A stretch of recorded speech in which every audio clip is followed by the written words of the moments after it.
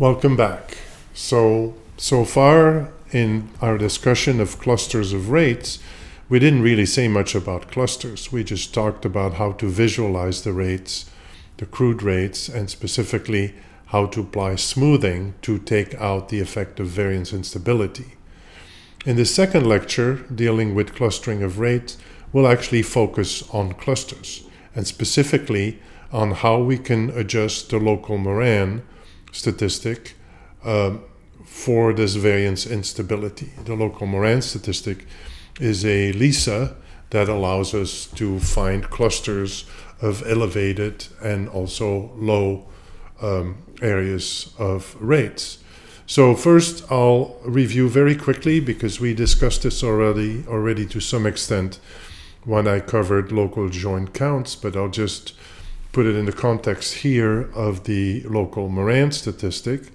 First, I'll present what the base case is, then a little bit technical discussion of how to adjust the statistic for variance instability, and I close with an illustration. So the local Moran is an example of, as we know by now, or should know, of a local indicator of spatial association, or a LISA. And a LISA, as I've mentioned before, has two important characteristics. One is that there is a statistic for each location separately, for which we can assess significance. The other characteristic is that all the LISAs, the sum of the LISAs is proportional to a global statistic. So we have this tension between global and local, and the whole idea of a LISA is, in a sense, to decompose a global statistic into the contribution of each location. And specifically, the local Moran statistic is probably the most commonly used LISA that's out there. First of all, we use row standardized weights, and that is just a mathematical simplification to make the expression of the global Moran psi simple. And so the global Moran psi, as you recall, is a double sum of the weights, row standardized weights, as opposed to the case we discussed for the local joint counts, where the weights were binary, were not row standardized. Cross product statistic, in deviations from the mean, or in standardized values, if you wish, the value at location I and the value at location J multiplied by the weights. So in essence, this product is only counted for those I and J pairs that are neighbors, for which Wij is not zero.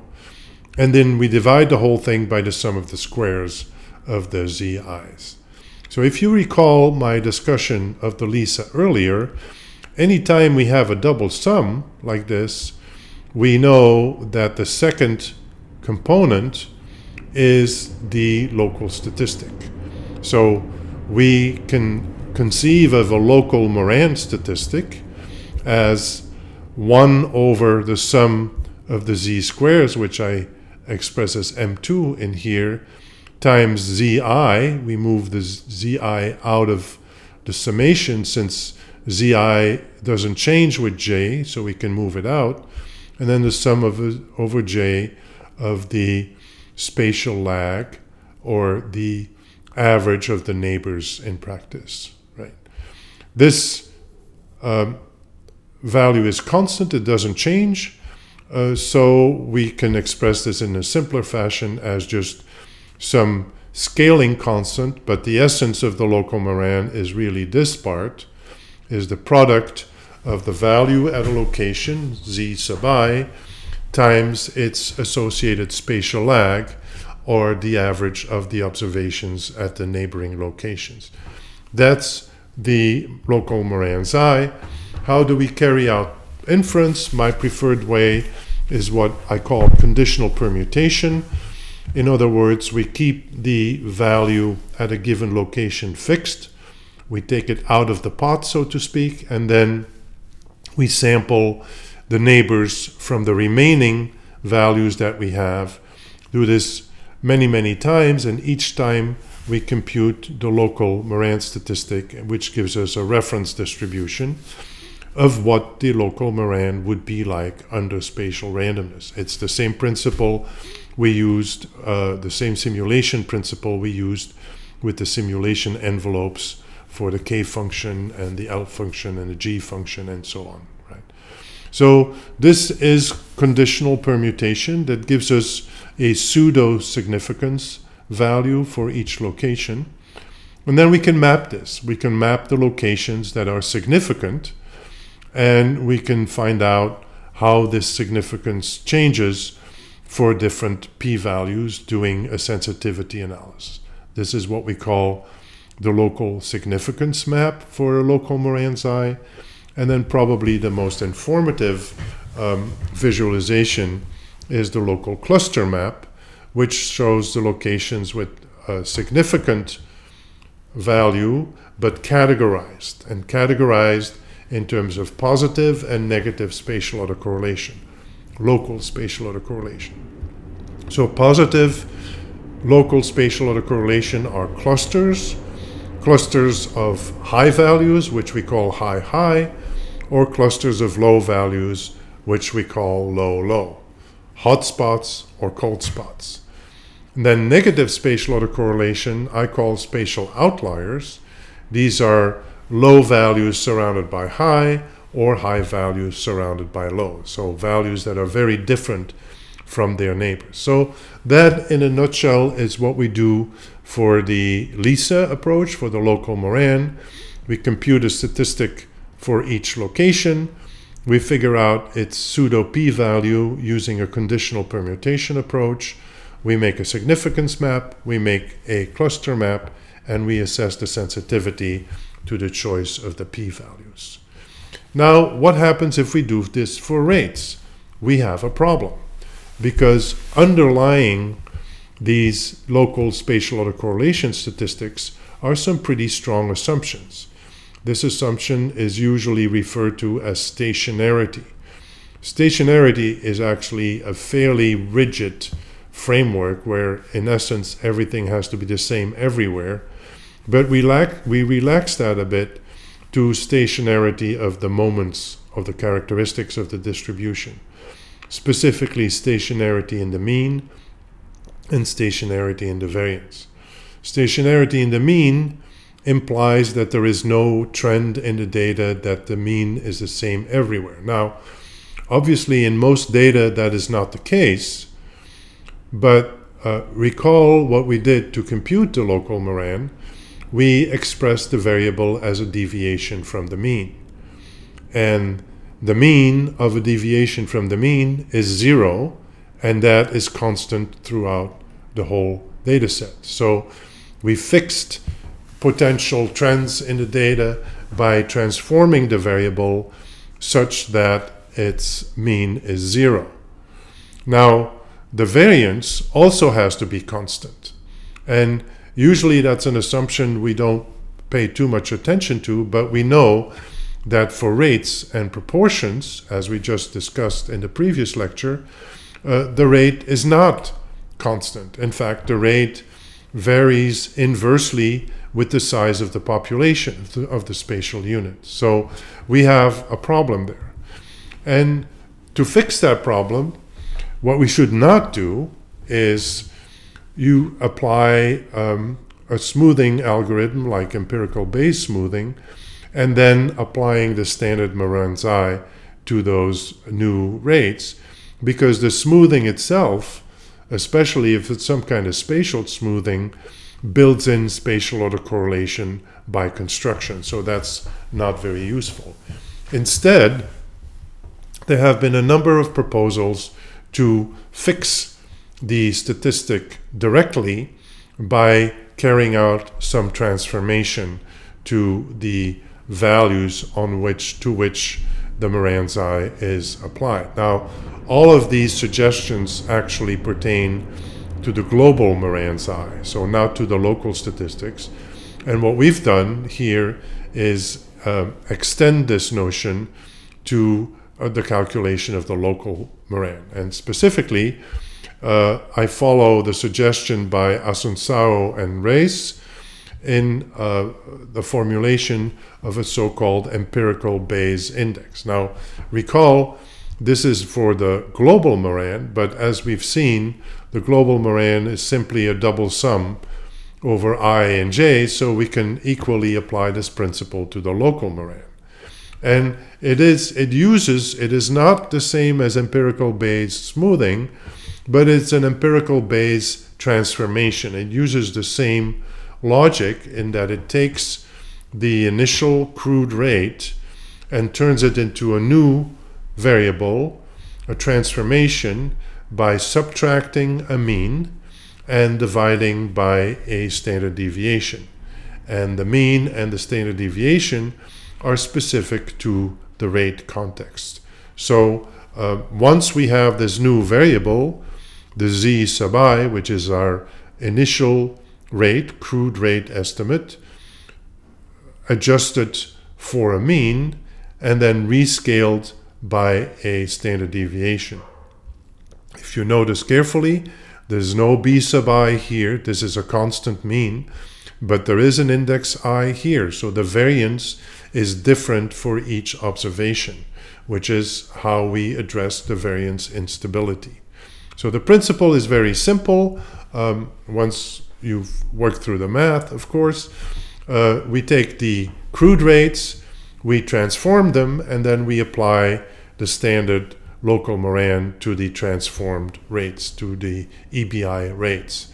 And in the GeoDa context, we call this local moran EBI local moran. So what is this EBI, empirical Bayes index adjustment? It's a little bit complex, but if you follow carefully, you'll get the gist of it. So first of all, the mean, we've already seen this. When we computed the excess risk in the previous lecture, we computed the reference mean as the average for the full data set, not the average of the individual rates, but the sum of all the events over the sum of all the populations.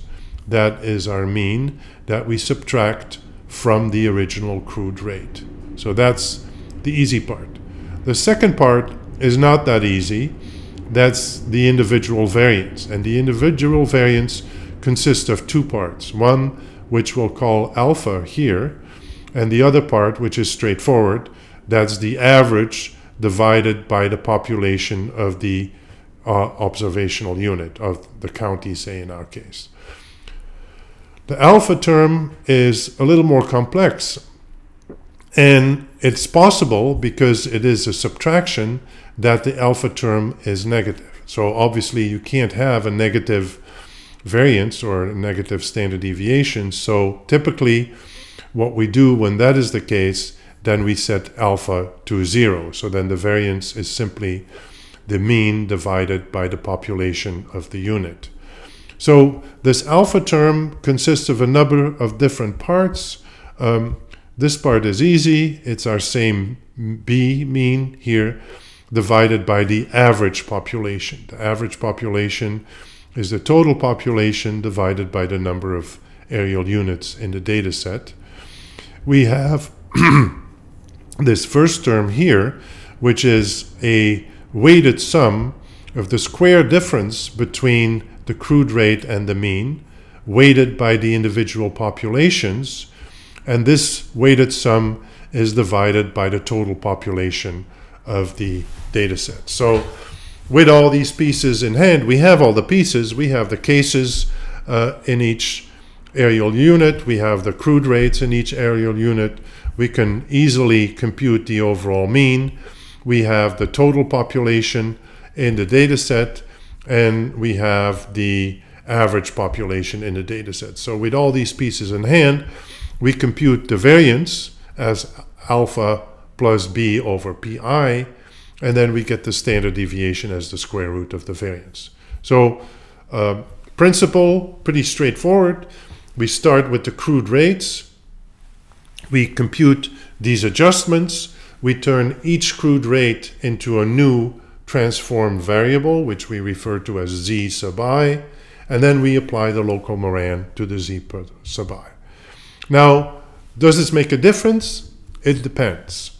In some applications, it doesn't make any difference at all, especially if all the aerial units have pretty much the same population. Then the variance instability is not a big issue, so the adjustment will not make a big difference at all. In other instances, especially where there's large populations mixed with much smaller populations, you can have an issue. And as it turns out, the state of Illinois is a perfect example to illustrate this, because we have some counties in the metro Chicago area that have very large populations, and some other counties in the middle and the south of the state that have much smaller populations. We return to our earlier example of the COVID cases as a rate, as a crude rate, in June 2020. So this is the input in our analysis. And we can do it two ways. On the left, we have a cluster map using the original crude rate. And on the right, we have a cluster map based on the transformed empirical Bayes index rates. And in this particular example, we see that they're by no means the same. For example, the high cluster in the Chicago metro area, once we use the EBI rate, this county is no longer part of the cluster.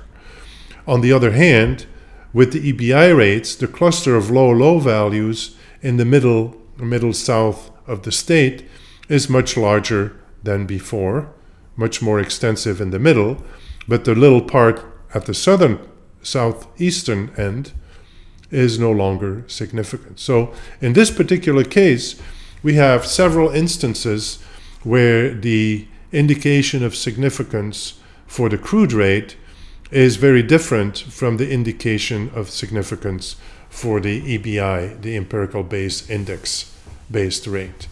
But as I mentioned in the context, this is not always going to happen. In fact, in many applications, the difference between the two is pretty marginal.